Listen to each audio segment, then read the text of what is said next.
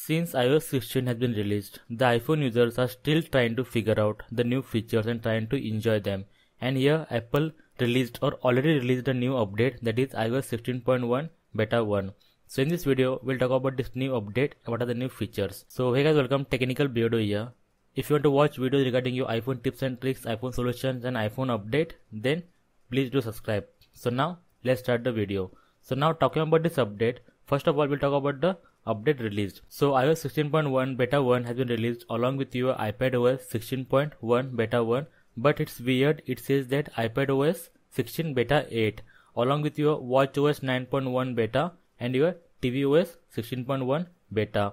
And here now talking about the build number for the new update, it is 20B5045D. It is a new build number for iOS 16.1 Beta 1. After the build number, we'll talk about the size or a update size. For my iPhone 12, the update was around 5.12 GB, but it may vary according to your devices and your earlier iOS version. This 5 GB won't be your actual update size, just an overlay about whole update. And now let's talk about the actual features or new features in this update.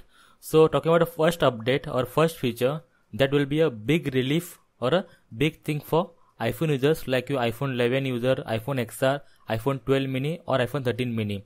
The feature is that now they can use or they can have a battery percentage indicator in their status bar in iPhone. In earlier update, this feature is not available. So now after iOS 16.1 Beta 1, all the devices with a notch can have a battery percentage indicator on their iPhone. That's a big relief for the iPhone users or older iPhone users.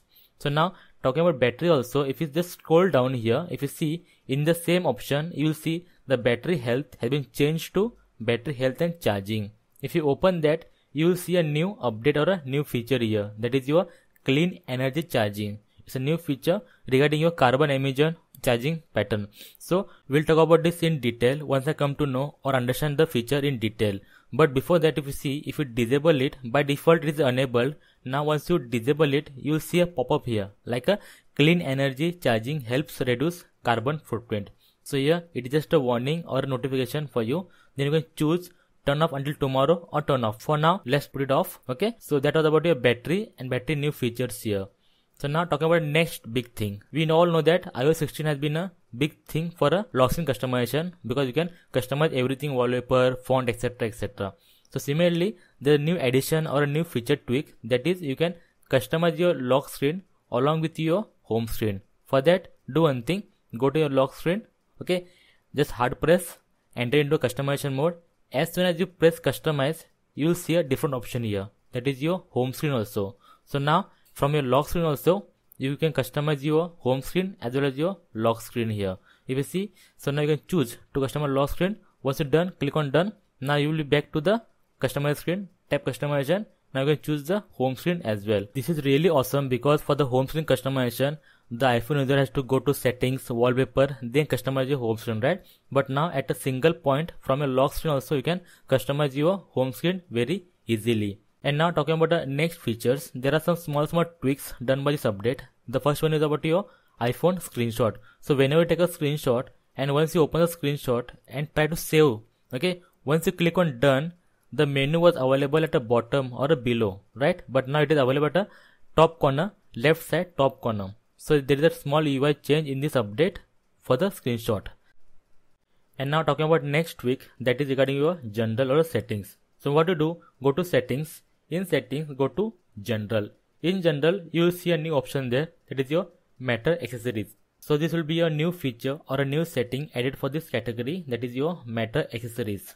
Along with this, there is one more settings which is noticeable. For that, do one thing, open settings, go to your accessibility.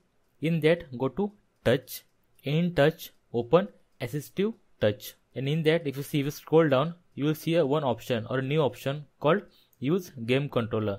So now in this feature, you can use your assistive touch as a game controller, and the perfect instruction how to use it has been given here. If you see here, how to use it as a game controller has been given here. So now you can use your iPhone or a assistive touch as a game controller in this feature or in this update.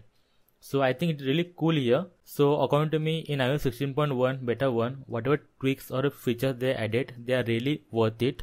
So I hope in future also Apple keep bringing such awesome features for new update.